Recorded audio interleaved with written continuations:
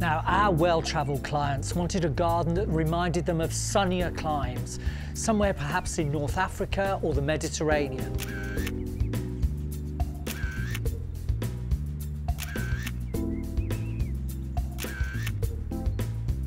So using traditional materials and tiles, as well as Mediterranean-style planting, we wanted to create that feeling of a Moroccan courtyard.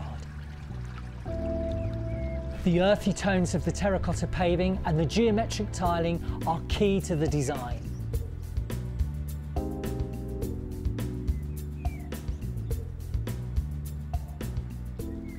The first part of this courtyard has got this gorgeous Moroccan fountain in it, and just that lovely sound in the morning, it's absolutely magical.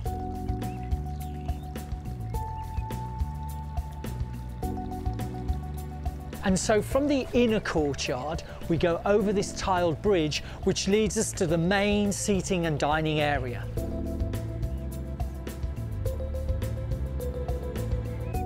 Now, on this larger terrace, I'm sure you've noticed we've got these fantastic ornamental decorative screens. And the screens really look magical at night when they're illuminated.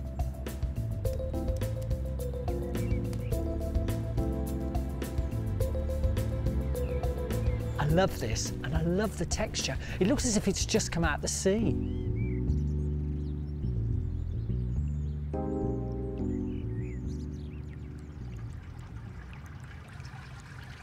And lastly, we come into this, what has to be my favourite part of the garden. This is the actual courtyard garden, fully planted with Mediterranean type planting, and at its centre, this wonderful urn.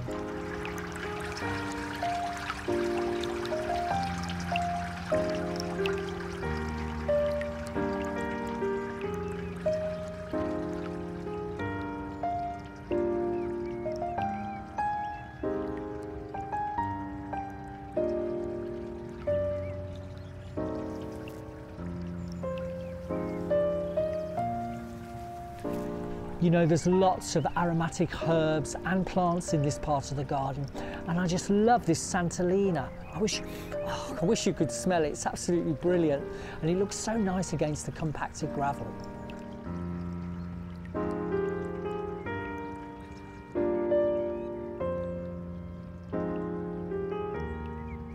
I think this is a good example here of the type of planting and the shapes we've tried to go for.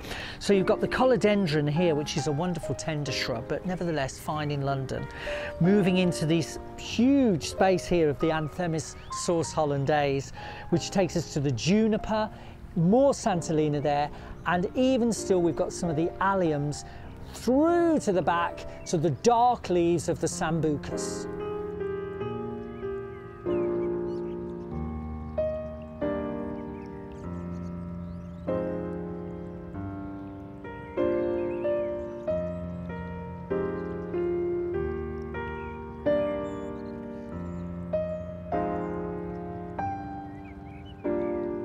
I love this cycas. Doesn't it look great in this terracotta pot? It gives great structure to the garden, even in the winter months.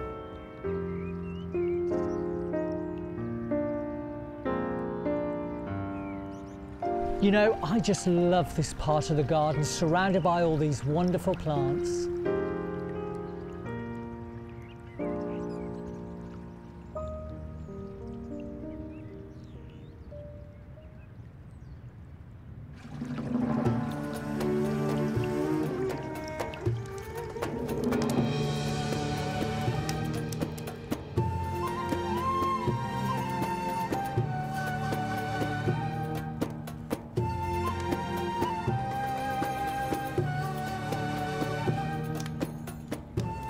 So, if you'd like us to create the garden of your dreams, why not get in touch via the website or Instagram?